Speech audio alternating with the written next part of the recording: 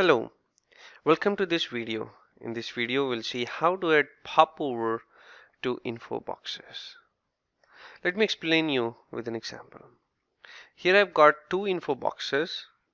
The first one shows mean price of diamonds and the second one shows the median price of diamonds. All this is coming from the diamonds dataset. The use case here is that when the user mouse hovers this question mark icon, it should show the description of this metric. So say for example, I mouse over and it says it's mean, and the description goes like mean price of diamonds.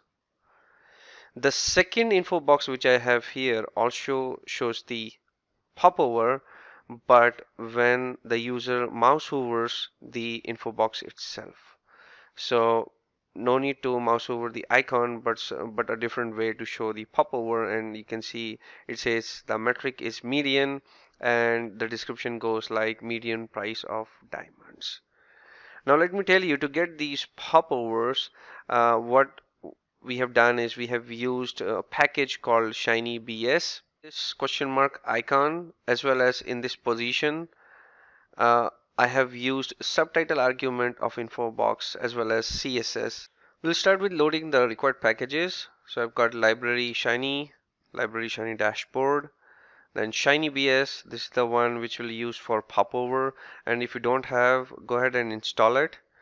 And then we'll also use the ggplot2 library. This is because we are using the diamonds dataset. Then we have got the UI code. We've got the dashboard page, dashboard header, dashboard sidebar, menu item. We just have one menu item called dashboard, and in the dashboard body, what we are doing is we are referencing our style sheet. So the CSS sheet is there in the www folder within my working directory.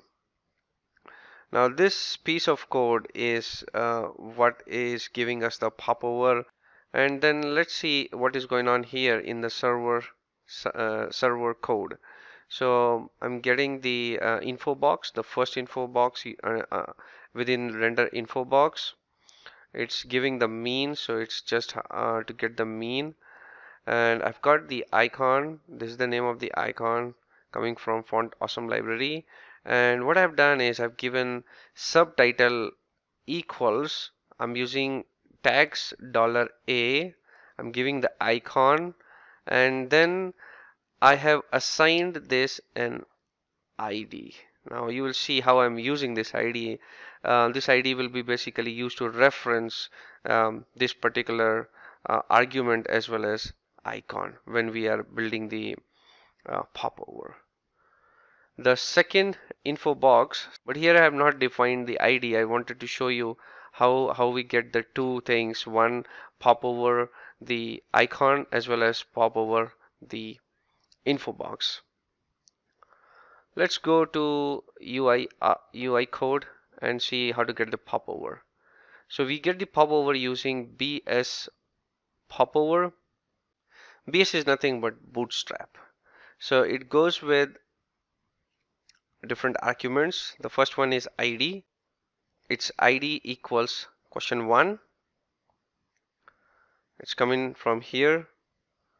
Icon question circle ID equals question1. Then we have content. What content you want to give, or the description you want to give. The trigger. So this can be hover, this can be click. You may want to user to click on it, and that's when the popover should appear. So it depends on how you want.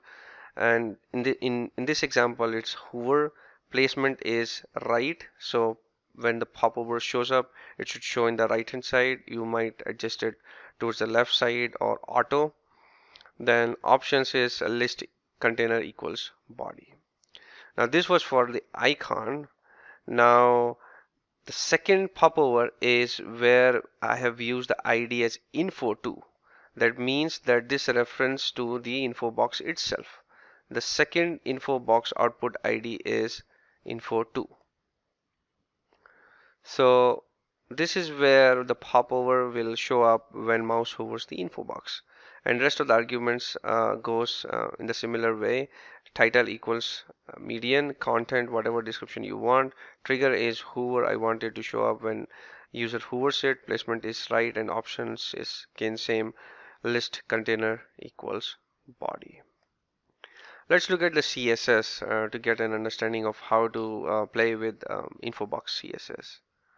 We have a class called infobox text. This controls the text part, which is nothing but mean, say for example.